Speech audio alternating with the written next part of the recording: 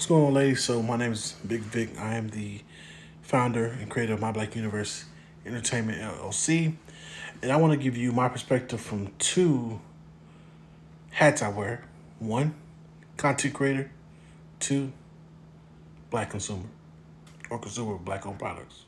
So I had the pleasure or the displeasure, however you want to choose to look at it, of watching Bevel, Walker Brand Company, go from an independent company that was backed by the likes of Nasir Jones, Charlamagne the God, et cetera, having this big push behind it, getting out in front of the black community, and eventually having to sell itself.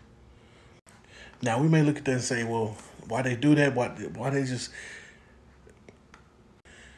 I saw Bevel hit the scene and go hard and push itself in the community and put itself in a position where it's supposed to be black men's grooming products. You know, the coiled hair, the coarse, rough textured hair, the barber shops, barbers, et cetera, et cetera. Also saw these same barbers pretty much denigrating the brand. Like, oh, it's too expensive. Who's going to pay this much for some trimmers? I bought them. I do have them. Just so you know, they ain't no cap. And they do work still. I also watch these same barbers buy Babyliss and Andis and all these other brands and take these same blades and have them go sharpen. So I seen how Bevel really didn't make the impact in the community like it should have because it didn't have the community push. I also noted that at the same time, they were out when there was Harry's and Dollar Shave Club. And they wanted to stay 100% black owned, but the problem was they didn't have the money. You already have investors on the beginning.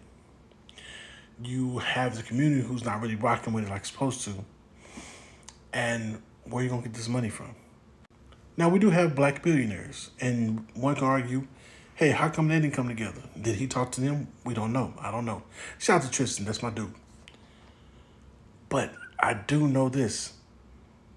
When you're a small business and you start blowing up, and you get into the likes of Walmarts and Targets, to keep up with the demand, you're either going to do one or two things. Get the money to scale up, so you can provide what you say you're going to provide. And if you can't do it on your own, you're going to sell off your company, or watch your company go down. Catch 22.